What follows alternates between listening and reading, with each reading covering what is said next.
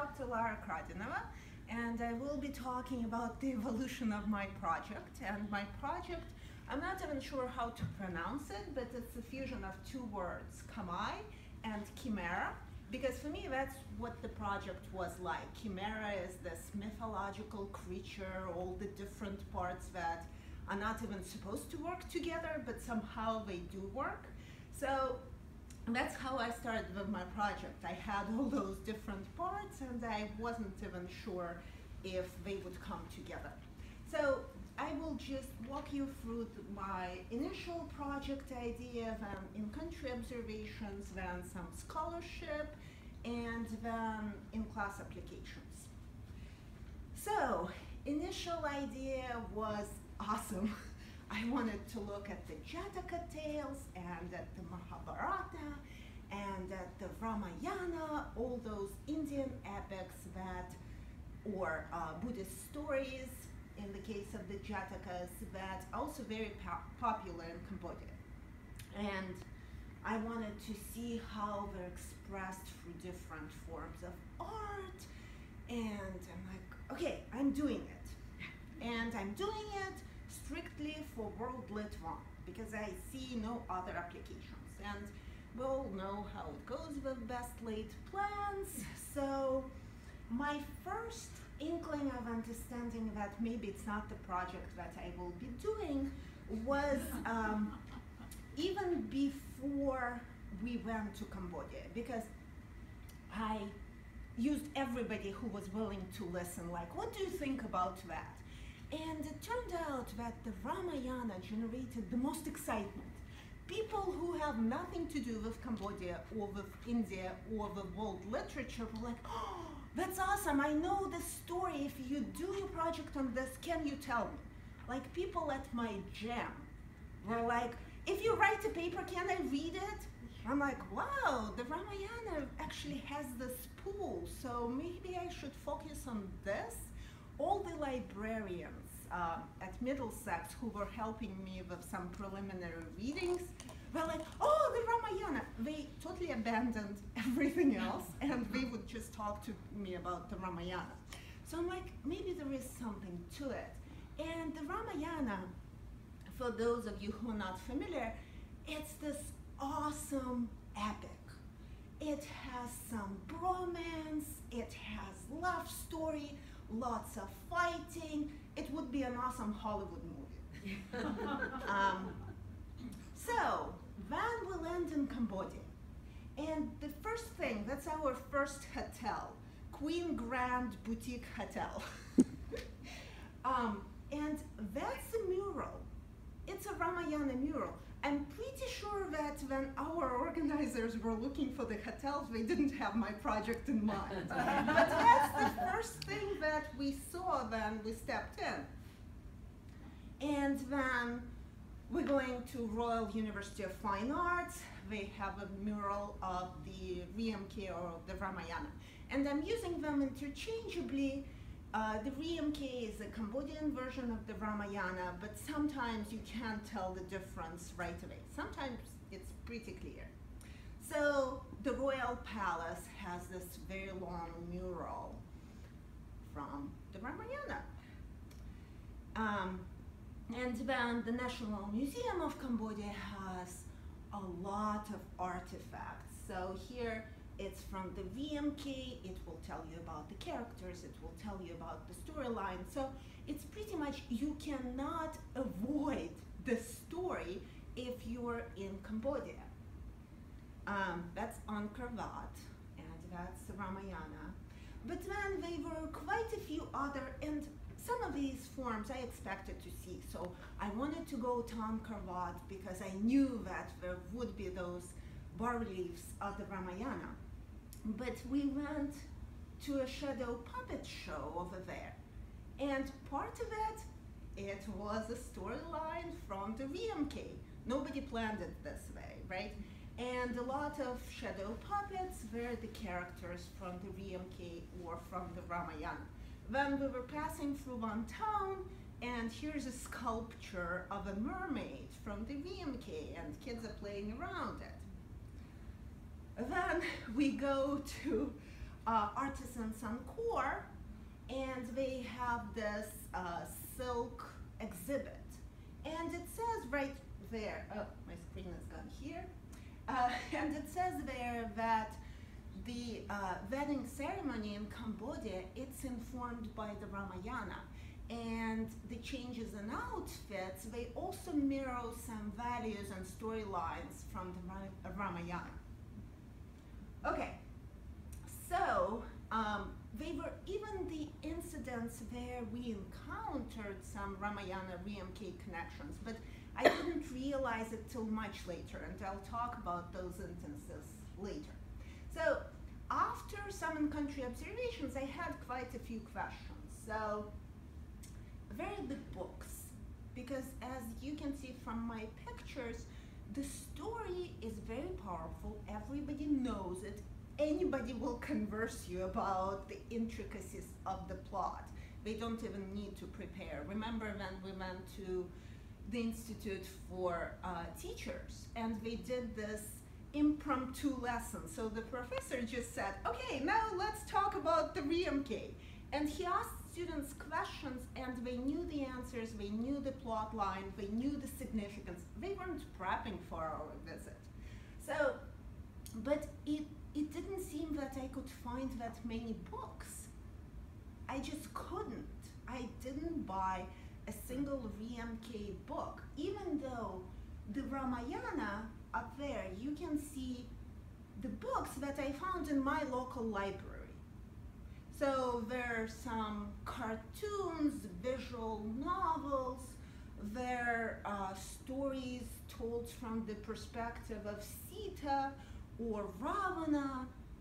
You don't need to look for them, but I couldn't find that many books. So there are two VMKs. One is the blue one, the boring looking one. It's a translation by Jacob, and it reads the way it looks. It's kind of very dry. I was thinking my students will be snoring if I make them read this book. And the second one, that's the reflection of the story I had in my mind. It's very vibrant, it's full of life. Half of the page is in Khmer, half is in English. But I had to buy this through some bookseller in France, and it was shipped to me. It's not readily available. So my first question was, what's up with the books? Why can't you find VMK stories as readily available as, let's say, the Ramayana?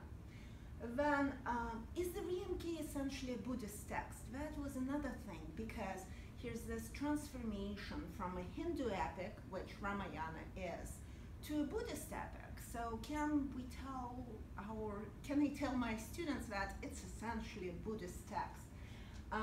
Then, what's up with the monkeys? The monkey character is so powerful there, and there are so many monkeys in other stories from Asia. And then,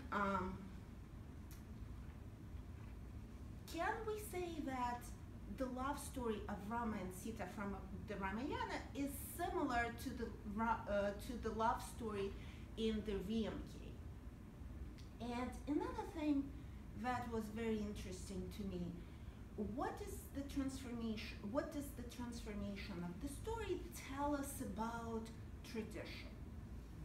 So how do we view tradition and innovation through the story of the Ramayana? Okay, so I talked about the translations, and I'm sorry, I have a black screen, so I have no clue what's going on, so I'll just stand here. So it seems like the printed text is not even that important for the transmission of the story. And I had this Western idea that I need a text. Yet I got so much of the story not through text. So visual arts are important. And visual arts, you can clearly see that this is a Khmer story as opposed to a Thai version of the Ramayana. So Hanuman is always the white monkey. Sugriva red, Lakshmana golden white, Sita white, Rama appears in green, mostly in a special mask, right? So you almost can decipher who's who by looking at the colors and the way the characters are depicted. If you don't know this, then you're like, who are all those monkeys? You don't know. So there is this extra layer of meaning that you can get through visual arts. And then you know that the traditional dance, traditional Khmer dance, uses a lot of stories from the VMK. And here's an interesting connection between the Khmer mythology and the story, because this traditional dance, all these movements, were actually inspired by the movement of the Naga. And here's this powerful snake that we encountered on so many occasions. And there is this myth about the creation of the Khmer nation. There was the king from a faraway land. He wandered into the wilderness and he encountered the Naga king who had a daughter. And he said, if you marry my daughter, I will make sure that you prosper and your kingdom will be prosperous. And that's the beginning of the Khmer nation. So in one story, through dance, we can see those different layers of storytelling. Okay, now let's talk about the connections that didn't even seem like the connections when I was experiencing them. Several things. Some of them got our fortunes told, read to us, right? And I know that, for example, Carrie was on the hunt for those palm leaf books where you place the book on your head, you put the pen in, and your fortune is interpreted. What I didn't know is that some of those palm leaf books, they are the compilations of Buddhist texts, but also the passages from the VMK. So, for example, you stick your pen into it and Sita is kidnapped by Ravana. Probably not a good day for you, right? Another thing, remember when we were watching this shadow puppet show? We were watching it at Wat Bo, or Wat Rajabo. I have a picture of me in front of the Wat. This Wat is the second Wat is the second place in Cambodia where there are extensive murals that depict the whole story of the VMK. The one was at the Royal Palace. I had no clue. I stood next to the door to the Vat and I didn't enter. So that's why, as I was telling, it would be great to go back for a repeat visit. We missed so much stuff. So Buddhism and Hinduism in the VMK. It's hard to tell where one story and one tradition ends and the other begins, because if you look at the Khmer culture, you can see how many influences actually come together. Remember this site? You do have some Hindu depictions, you do have some Buddhist depictions, and for me, that's what the text illustrates. It doesn't illustrate that it's strictly a Buddhist text. It illustrates the layering of the Khmer tradition. Yes, it's essentially a Buddhist country, it's essentially a Buddhist story, but it has the undertones of the beliefs that came before Buddhism. Okay, now Rama and Sita, Priya Reem and Nyan Sita. And in the original Ramayana story, Rama is an avatar of Vishnu, so he pretty much a reincarnation of a god, and he's much revered, but he also has to portray all those qualities. In the VMK, in some versions it's mentioned, but it's definitely not a key element of the story. So Rama pretty much is a king, not necessarily this avatar of Vishnu. And the Riemke translates as glory of Rama. So it's much more about Rama, this living king. And then in the original Ramayana, Rama goes to war with Ravana. It's a divine mission to restore the peace at the universe. In the Riemke, it's more just a war. Ravana did a despicable deed. He kidnapped Sita. That's why Rama goes after him. And then treatment of Nia and Sita is very different. Sita is perceived more as an ideal wife than a powerful goddess, that manifestation of a powerful goddess that she is in the Ramayana. So Sita kind of just shows all those traditional values that in Kamai culture are associated with a faithful wife. And so if you look at the Riemke, it's much more about living people. Rama and Sita are quarreling at the Riemke. At some point when Sita is too mad at Rama, she says, "You didn't treat me well. I'm not gonna come back to you." And in some versions of the Riemke, Rama decides, okay, I will lit up a funeral pyre. So she thinks I'm dead, she'll come, right? It totally makes sense. It's this dramatic, sometimes it has a feel of a soap opera, and it's decidedly not so in the Ramayana. So it's the story that is inspired by the Ramayana, but yet it's totally original, and it provides you with some very interesting ideas. Okay, and here's the Hanuman. That's him. Very handsome monkey. And here was one character whose name is the same in the Ramayana and in the Riemke.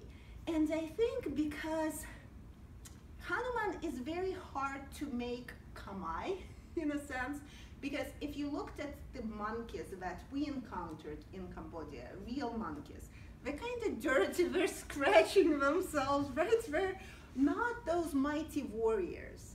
And a lot of scholars talked about it, that it's kind of a hard leap to make Hanuman very Cambodian, in a sense, because monkeys were, Kamai people have always shared with their kinsmen in Southeast Asia strong feelings against monkeys.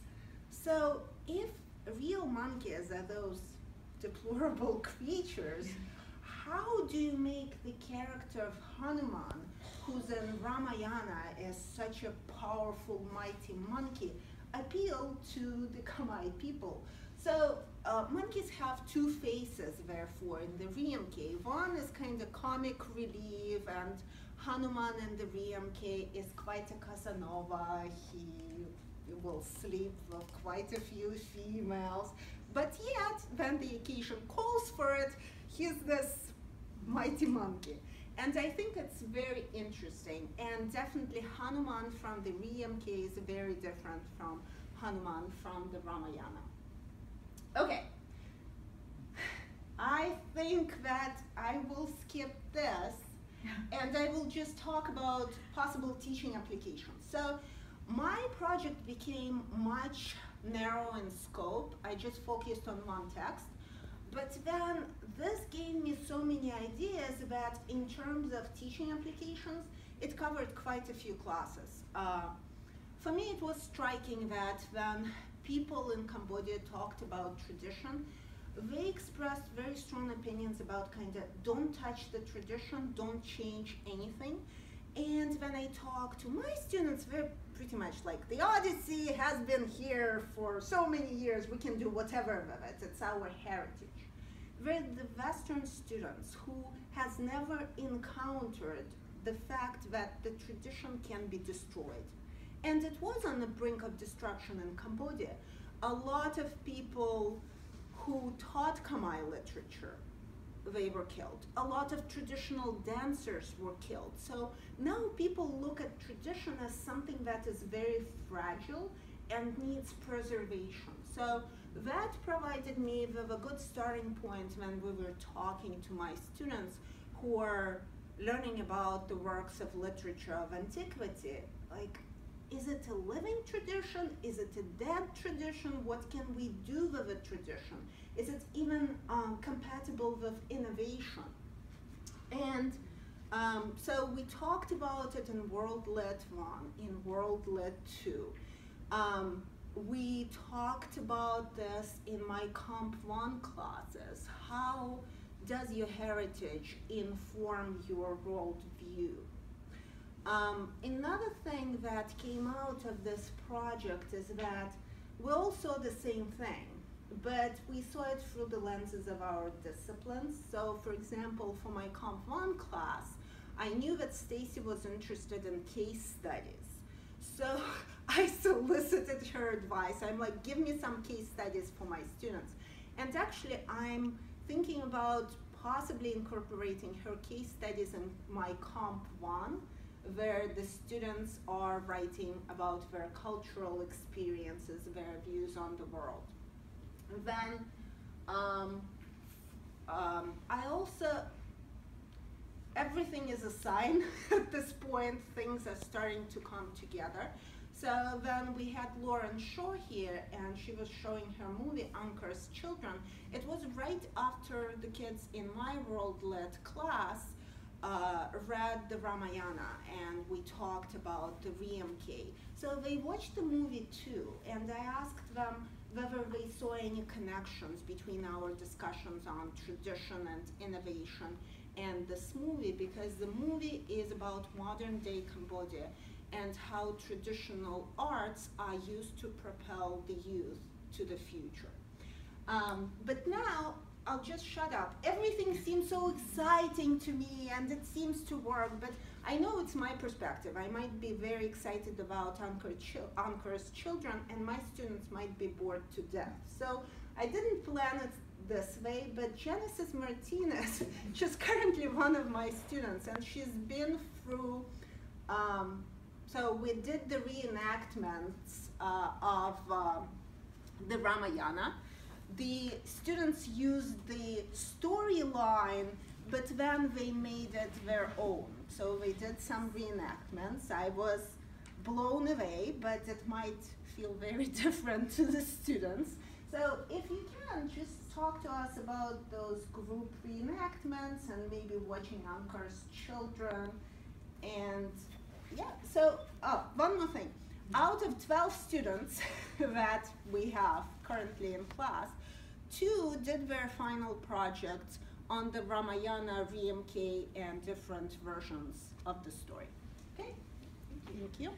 So for me, it's very interesting to see this perspective of Khmer culture, and when we read the Ramayana and see this perspective of this culture embracing these culture things, I think it was really interesting to see the perspective of them, and including the monkeys and all this journey that Rama did. So I think it was really interesting also be the culture and the traditions implied in the movie too. For me, I saw when it was actually, it was relating the experience of 2 females that actually inherited the what happens in the Khmer root, and I think it was really interesting for me to see that they still, through generations were feeling the same as their ancestors did, and the fact that Cambodians are really close to the family, but they weren't not able to express that to their sons and children was really interesting for me, because I think the pain they felt during the Khmer Rouge was painful for them, and they were not able to share that painful moment for them. But I think that the movie was really touching for me, because they were able to express and heal the pain through art and expressing themselves. So I think it was really interesting for me to see how they were able to chant this and to connect with their root. And I was able to see one of these females that they were chanting in Mot, I think it's pronounced, I'm not sure, Mot, I'm not sure if I pronounce very well. Smart, okay, smart, and I think it was very emotional. I think even though I wasn't able to understand, I could feel the emotions that it was not a singular, particular thing. It was really something that was beyond that, beyond life. And I think that was really interesting for me how they were able to express themselves through art and through music, and also that was the way that they could express and could heal the pain that they had through this painful moment. How was it for you to express your ideas about Ramayana through this mini play that you staged?